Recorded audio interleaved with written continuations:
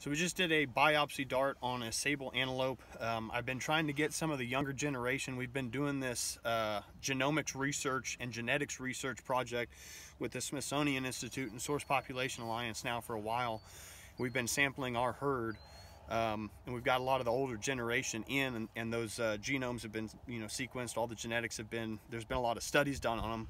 I'm gonna start trying to get some of the younger guys now so we get some new information. So I just hit a young female with a biopsy dart. Got a little chunk of skin that we're gonna process here now. And once we get it processed and I get a couple more samples, we'll send it into the Smithsonian so they can do all their magic with it. And it is very cold out here. That's why I'll be shaking. So I label these pretty simply. What they really need to know is what the animal is, what the sex is, and the age. And I can, by my markings, I can go back to the Smithsonian and tell them a little bit more information. But this is obviously a sable, SA. Right now we're only darting sable, scimitar, addax, and dama gazelle. So I have SA for sable, SC for scimitar. F is for female, and then SA down at the bottom is for subadult. So I know that that is probably one that's about 2 years old to probably 3 or 4 years old. This cap comes off, and there's a little chunk of skin, just the outside of the epidermis. Nothing that's real painful for them. It's just a little nick out of their skin, something that heals very quickly. Looks like we've got a little bit more in here. I like to take a brand new needle so that we're not mixing any other possible DNA on the sample.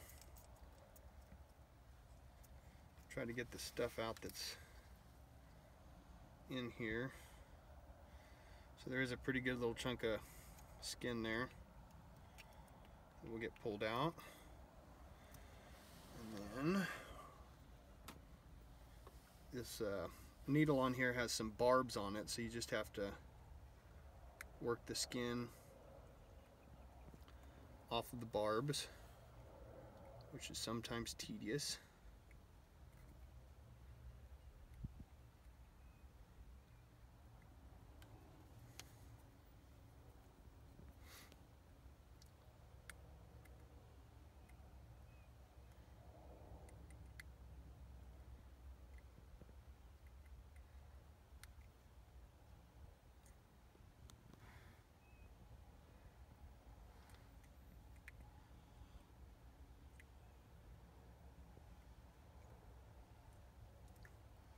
Once you get it off, the rest of that goes in the tube.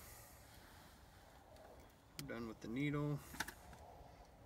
And you cannot, unfortunately, I'd love to be able to reuse these over and over again, but once you've used it once, then you've got that DNA mixture on it, and if you use it again, then you could get a bad reading when you go to sequence it. So like I said, I'm trying to get the younger generations right now so that we have some new information going into the system. So I darted a young, I'd call her a yearling, sable. So the label will go SA for sable. It was a female. And then I'm going to put SA again for subadult. I know that that's something that's not super young, but it's something that is right there in that range of, yearling, 2-year-old, maybe a little bit older, maybe a little bit younger.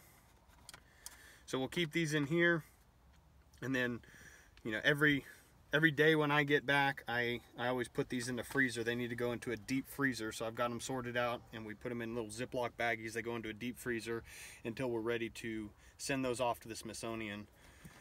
And the other thing that we'll do, one last thing, is we're going to take another one of those biopsy darts that hadn't been used, and we're going to load that back up. The thing about our property out here is because these animals are running around in all these big pastures, sometimes you can't always be prepared for it. A lot of times you just got to have a dart ready, and when that animal jumps out, then you've got a dart ready, and then you're able to get a dart into it. If you wait till you see the animal and then try to load up, by the time you load up, they could be gone. So I like to always have one constantly loaded on safety. And we'll go get some more samples.